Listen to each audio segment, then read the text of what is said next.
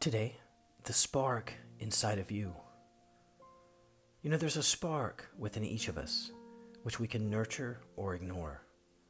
If it's ignored or suppressed, we lose our inheritance and choose the material over our higher selves and connection with spirit.